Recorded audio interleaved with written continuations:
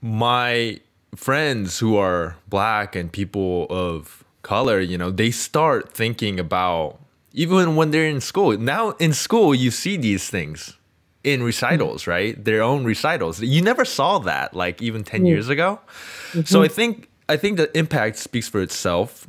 But what I want to ask you about is how, you started this kind of programming on this YCA tour, right?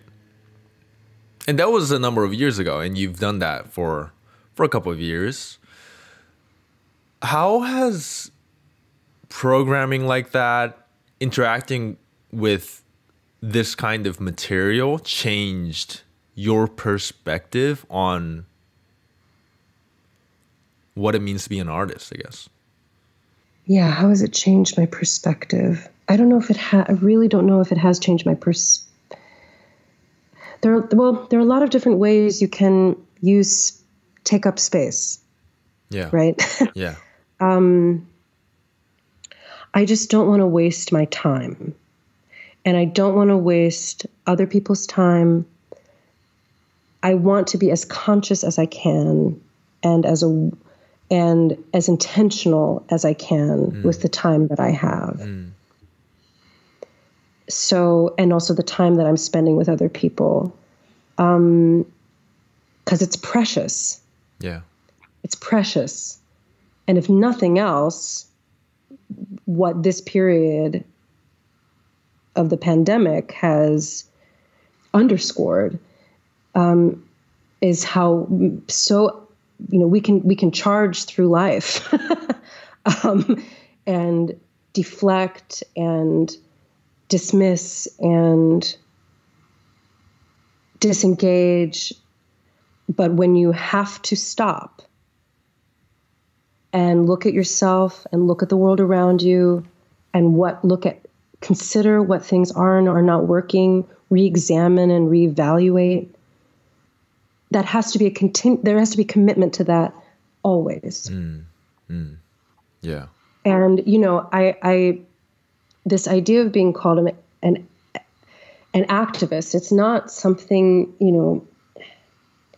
I'm so glad that some of the art that I'm making does provoke and challenge and question, and that I do know, and I'm happy to hear that the impact that's having on younger artists is real. But it's like, at this point, what does it mean now? I know how to be an activist in artistic space.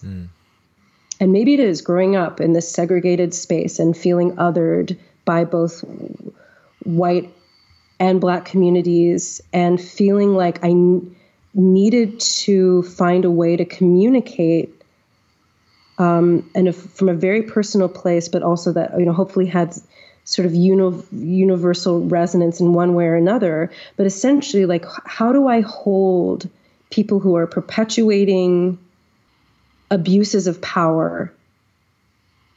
How do I hold them in a space so that we can just engage in a conversation, or engage just even in a in some sort of shared consciousness for a period of time?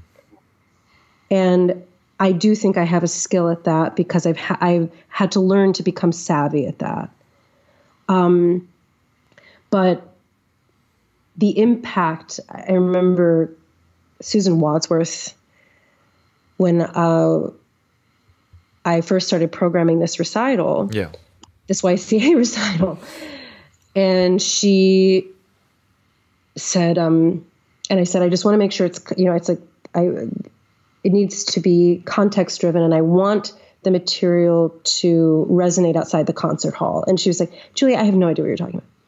And I was like, oh, maybe I'm not being clear. And, for her, it's like, why would I ever need to justify what I'm doing in the concert hall and make sure that it speaks in some way beyond it? But it's because I didn't feel at home in the concert hall. I had to find, in order to even justify my commitment to this field, I had to find a way to contextualize everything that I was singing. And again, like have an eye of inquiry on it, or a view. It's like, it's not even trying to project onto the material. It's just like, and in this context, what does this piece mean?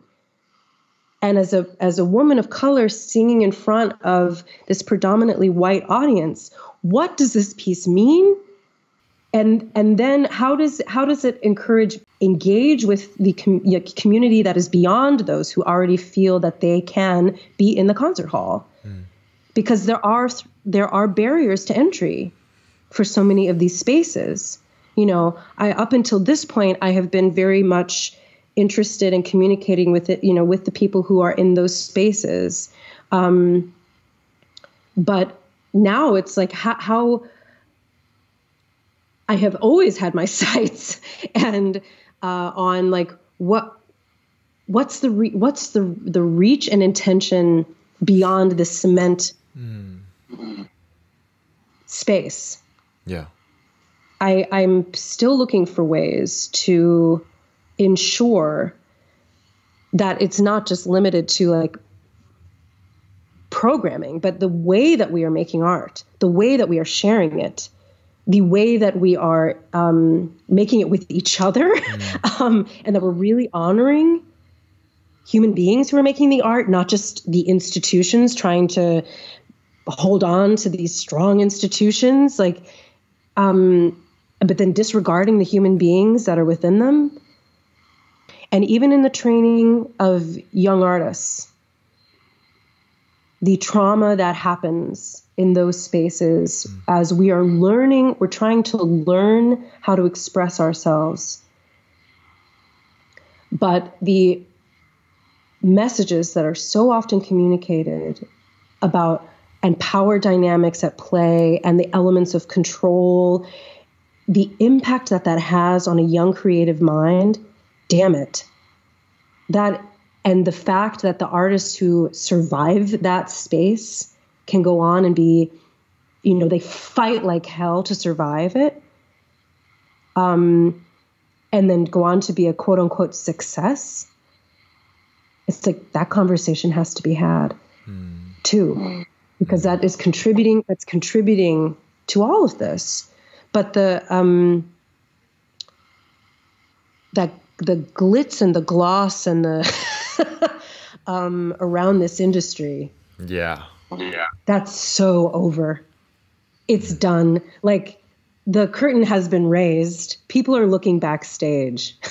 Right. And I'm grateful for that. I'm grateful for that. Also because it's like our industry is somehow the most delusional and like the most delusional of the representations of white supremacy that I know of that exist in the arts world. It's like, and it's because people feel that, I think it's because that people who love classical arts, they are dealing with material that talks about human truth all the time. It's like, universal brotherhood and all that. But it's so easy to idealize what that is. It's so easy to take those messages and again, pull them out of context and say, well, we're saying the words and we're singing this stuff and we're playing this stuff and we're charging people to hear it. It's like, and we're offering it. So of course we believe this and of course we're living into it. But I cannot look at the practices of most of the major institutions of my wonderful classical music business and this business and say that their values are honorable and they've been acting responsibly and genuinely caring about not just their artists, but the communities in which they've been claiming to serve. I can't say that. Yeah.